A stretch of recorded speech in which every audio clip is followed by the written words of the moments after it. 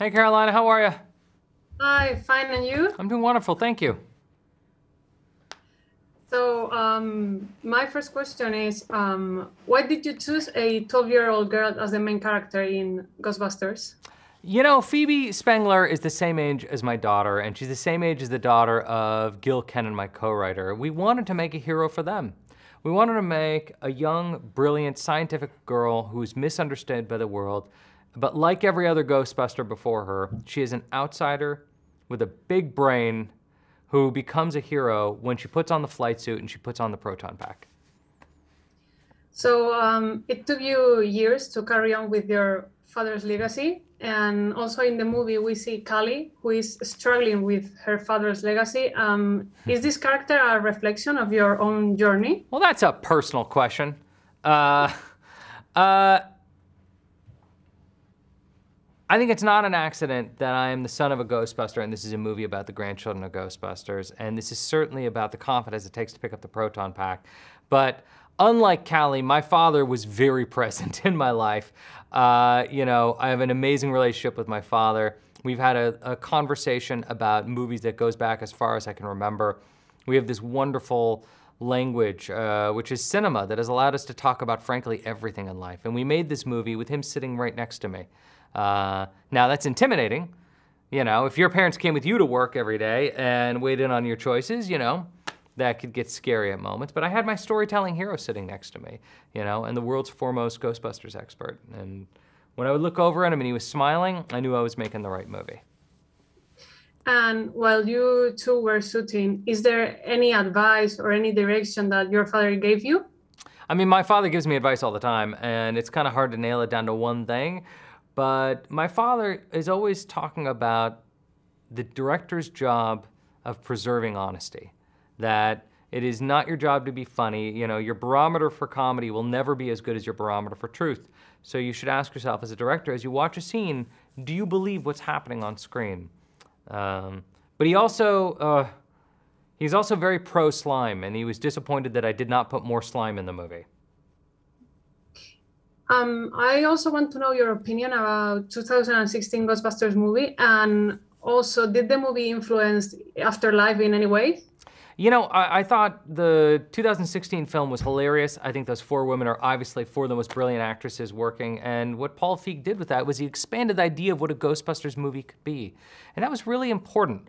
I don't think that our movie would be possible without that. You know, we're continuing to try to broaden the concept of a Ghostbusters movie by taking it out of New York City and casting these new characters and putting them on a new adventure. But I really credit Paul Feig for being the first person to open up the world of what a Ghostbusters film could be. I think that remakes and sequels are a good opportunity to bring more diversity to popular franchises. Is this something that you wanted to achieve with Afterlife? Yeah, I mean, look, I think that it was really important to both Gil and I that the main character of this film be a young woman. I think it was really important to us that if we're going to add two more Ghostbusters, that one be African American and one be Asian. And I'm proud of the diversity in this film and that it reflects the world we live in. And what I'm more excited about is the future of Ghostbusters, because there should be Ghostbusters films from around the world. Every culture has their relationship with the supernatural and the unknown, and I would love to see Ghostbusters movies from directors from around the world. You were talking about the future of Ghostbusters. Do you plan on doing more movies or maybe finding someone to replace you? Is there any plan? We'll have to see. I mean, first, we got to see if people like this movie. You know, I love how confident you are, but first, we got to see if people like this movie, if they embrace it. They seem to be enjoying it. If they do, then I hope Sony greenlights many more of these films. I have more stories to tell. We'll see what happens. So, to conclude, what do you think is the most powerful message in Ghostbusters Afterlife? You know, Ghostbusters Afterlife is pro-science at a time when I think that's really important. And is about forgiveness. You know, this is a movie about 3 generations of a family and how hard it is to forgive somebody when they're no longer there. And if there is one message right at the core of it is how we forgive those who we've lost. And my last question is about the future of cinema. The pandemic has had a severe impact on movie theaters. Do you think that streaming platforms will end with the cinema experience, or movie theaters will recover? I mean, look, I love streaming as much as the next person. It really helped all of us get through this pandemic. But if there's one thing I've missed over the last couple of years, it's going to the movies. I love going to the movies. I've missed buying a ticket and getting popcorn and seeing the trailers and watching something on the big screen with friends, with family, with strangers, you know. That's the kind of movie we wanted to make with Ghostbusters Afterlife.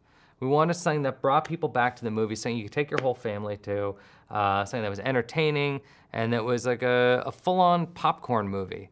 And it's been a genuine thrill to tour around and see this movie with audiences around the world in my favorite place on earth, which is a movie theater.